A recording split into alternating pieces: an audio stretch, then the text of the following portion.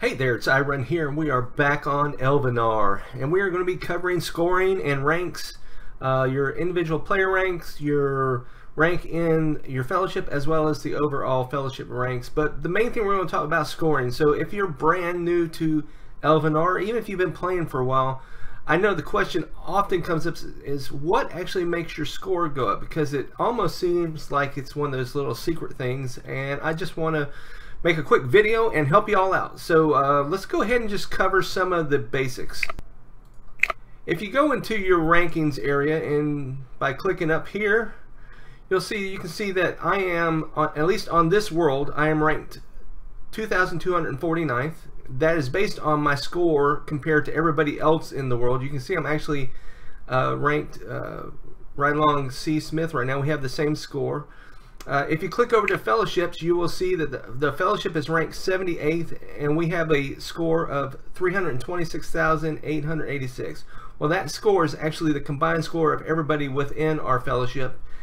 And if we go over here to our actual fellowship, you can see I am ranked number 12th here. Now it's kind of funny that in my fellowship I'm ranked number 12th, but and me and C. Smith have the same score, but when I go to overall rank, it's ranking me higher. I guess it's just one of those glitch things, no big deal. But again, your score here obviously determines your rank within your fellowship, but the overall rank is your rank in that world. So let's talk about this. So the one thing that often confuses people is what actually makes the score go up. And the first thing that makes your scores go up is the things that you build in Elvenar, but it's not quite that straightforward. So for example, these roads here, I don't get any boost in my score for that, but really what matters as far as your score is how many people it cost you and how much culture it costs you. So for example, if I am over here and I want to upgrade this particular building, you'll see that it is going to cost me 7 culture. So let me show you how this works real quick. If you look at my score here, it's 13,024. So if I go to upgrade that building, it should jump up by 7, which will make that 13,034, right? So let's go upgrade. Now it's going to take 4 hours and 22 minutes to complete this upgrade, but it actually gives you the score right away. So if I go back over here, excuse me, went up to 13,031.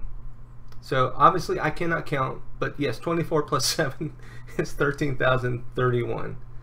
All right, you can also cancel, and if you cancel it, you can see I got my supplies back. I got all that back, but my score also reset back down to 13,024. So let's say I am trying to pass C. Smith here, and I want to make sure that I put a pretty good distance between us. So if I click on this one, you know what, I'm only going to get 7 points, so that's really not going to solidify my position much. If I go over here, now this is requiring 130 people and 63 culture. So if you add those together, 193 points or score that will go up. So if I click that, if you remember, I was at 13,024, click upgrade, go back in and check, and now I'm at 13,217. So if you want to make quick jumps, you want to look for, and I'm going to do that real quick, you want to look for the ones that are going to and it's the combination, so either culture, people, or both. So if I look at this one here, you'll see this one's only going to jump up 20 because I got 14 people and 6 culture. If I go here, even though this is a bigger upgrade, it's only going to jump me up by 43, 32 plus 11. So I'm actually going up to level 10, but this also is the production that I'm getting out of it. So right now, if I want to get the biggest bang for the buck, you might say, I would do this one because I would jump up by 193 points. Now you cannot get it by placing culture, but you need culture so you can grow other things. So with this particular one, the benefit is 21 culture, which I eventually could turn around and use. If I'm going to do a residence, you can see that I will get 31 people, but I am not using any culture to build that. However, if I build a workshop, you can see it takes 18 people. So by building one workshop, just placing that down, going back here, you can see now I jumped up the 18 points. Alright, I am going to go ahead and cancel. Well, I'm not going to cancel it now. So I'm actually going to go ahead and sell that one because I don't want it right now. And you see I got 18 people back and 250 that I put into it. Here's another one here. So if I'm upgrading a manufacturer, it's going to cost me 36 people and 6 culture, but some of the other ones, after you upgrade them, they'll require larger.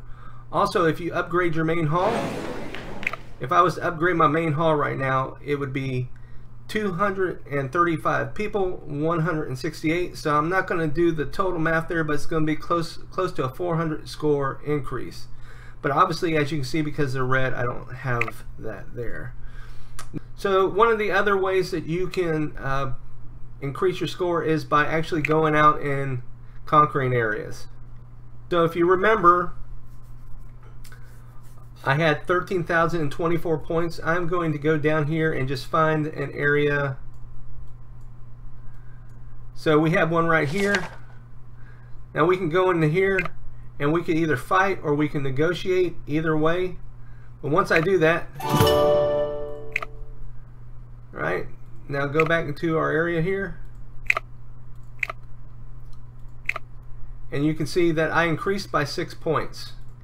Now if you're wondering, the amount of points that you get for conquering these areas depends on how far you are out from your main areas. So that 1, 2, 3, 4, 5, 6. So I was out 6. If you're completing some of the first ones right around you, you're only going to get 1 point for each one. Now if I complete this whole area, I'm getting 6 points for each. So 1, 2, 3, 4, 5, 6, 7, 8. So that's 48 points. And I'm not 100% sure if you get an extra bonus for actually completing the territory. If you do know that, leave that down in the comments below. So I'm trying to think if there's anything else. Again, this explains kind of how you advance. The more people and the more culture that each build requires, the higher the score. And it is based totally on the amount of culture and the amount of people. Alright, so I hope that you'll find that helpful.